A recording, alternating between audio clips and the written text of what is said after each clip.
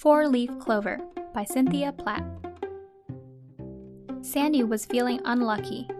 She had stubbed her paw, dropped her didgeridoo, and spilled her milk, and it was still morning. "I have an idea," Sandy said. "I'll look for a four-leaf clover. That will bring me good luck."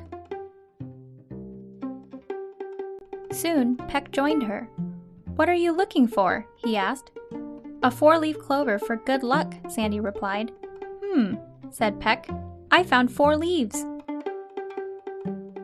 "We need a clover," Sandy told him, "not leaves." "Wowee! Look at this flower," Peck said. "It has 4 petals." "Flowers are pretty, but they aren't lucky," Sandy reminded him.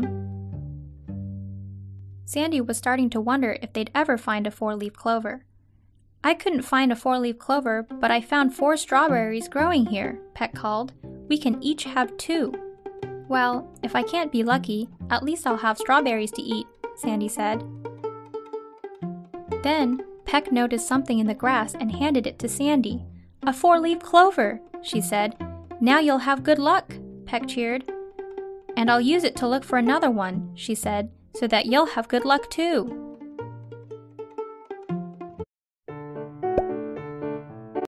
High Five by Cynthia Platt.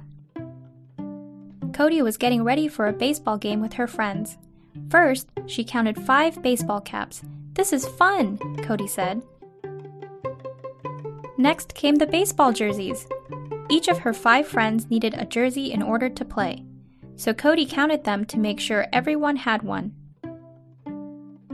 It was almost time for the game, but Kodi still had to give everyone a baseball mitt. "Getting ready is hard work," Kodi said.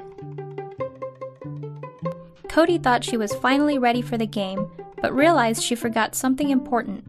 "Snacks," she said. "We'll all be hungry after we play." So she carefully put snacks in each of the cubbies.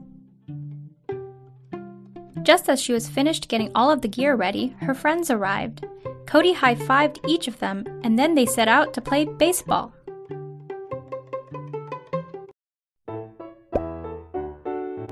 Six Legs by Cynthia Platt. Rhea was reading a great book about bugs. "Did you know that all insects have 6 legs?" she asked Kodi. "That can't be true," Kodi said. "Some bugs have more legs than that. What about grasshoppers?" "6 legs," Rhea said. Said Kodi. "How do you know ants have 6 legs? They're too small to even count." "Look through this magnifying glass," Rhea told her. "Count the ants' legs." Kodi did. There were 6. "What about butterflies?" said Kodi. "They have wings instead of lots of legs." "They have both," Rhea said. "Let me see," Kodi said, and counted the legs of a nearby butterfly. "Spiders have 8 legs," Kodi said. "But they're not insects," Rhea told her. "They're arachnids." Kodi thought about that. "Are bees insects?" she asked. Rhea nodded. "So they have 6 legs." Kodi went and got some noodles from the pool. "Now I have 6 legs like an insect too," she said. "But you already have legs," Rhea said, laughing. "Now you have too many." Kodi laughed too. "Then maybe I'll stick to being a bear."